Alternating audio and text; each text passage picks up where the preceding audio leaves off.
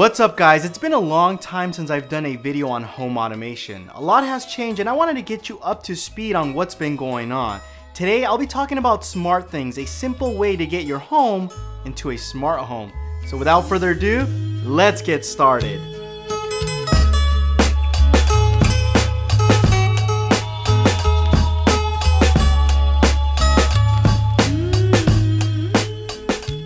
Smartthings provides an easy way to control, monitor, and automate your home from your smartphone anywhere in the world.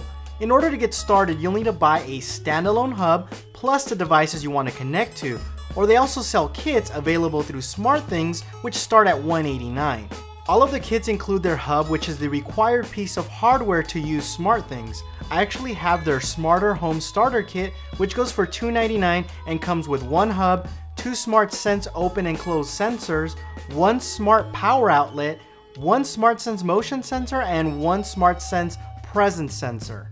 Setting up is actually really simple. You'll want to install all the hardware first that came with the kit, or if you pieced everything out, you'll want to do that first. Then connect the Smartthings hub to the internet, and after that, all you need to do is download the app for Android, iOS, or Windows Phone, depending on the platform you're using, create an account, and you're pretty much ready to go. The first thing you'll want to do is pair all of your hardware with your Smartthings hub. Now what makes Smartthings a little different is not only do they have their own proprietary hardware, which by the way it works flawlessly, but because Smartthings is an open platform, it also works with specific Zigbee, Z-Wave, and other Wi-Fi compatible devices, which makes this a very powerful home automation solution.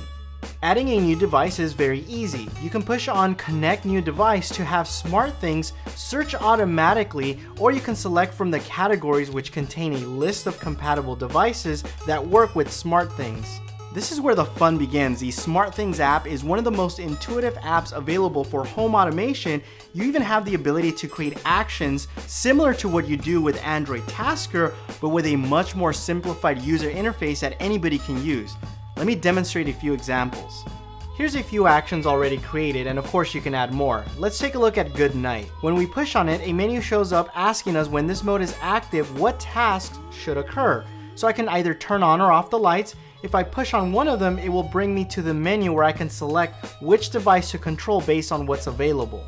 I can also have Good Night mode activate with the following conditions, whether it's when someone arrives, everyone leaves, a specific time frame at sunrise or sunset, and many other events. Now you're probably wondering, how does it know when you arrive or leave your home? Well, there's two methods. One of them is through your smartphone, and the other one is through their SmartSense presence sensor.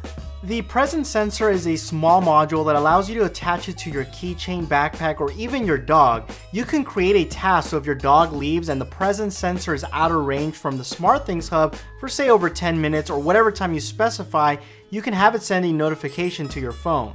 In terms of security, you can create actions based on motion or door sensors that are tripped. Whether it's to notify you on your phone or automatically turn on lights, the possibilities are almost endless with the amount of actions and tasks that you can do within the app. Now, let me know in the comments down below if you'd like for me to create a separate video giving you a more in-depth coverage of what you can do within the app. But aside from creating tasks and actions, there are other things you can do. For example, the dashboard is a great way to figure out what's going on in your home, which gives you a quick glimpse of the home's activity. Underneath that is a section called Things. These are all the things connected with the hub. Here you can rearrange the icons or even create groups similar to how you would merge two apps together on Android or iOS. Each thing has a cogwheel that opens up the preferences menu. So for example, my light switch. I can see the activity, turn it on or off, or even change the icon to resemble what is being connected to it, and it makes it easier to remember and identify when you see it again. Overall, Smartthings has one of the most, if not the most polished app available for home automation. The fact that they play nice with other hardware devices and their user interface is so easy to use, I highly recommend their product for someone who wants full control of their home without the headaches of putting it together. One thing you should know is that Smartthings does not have any monthly fees, and as I mentioned earlier, their platform is completely open. Their IDE is open for developers, which is something that is really nice, and you can't really say that about many products out there available today. Anyhow guys, I hope you enjoyed this video. If you did, hit that like button, and if you didn't, dislike the video, but let me know why. Thanks again for watching, and you'll catch me in the next one. Adios.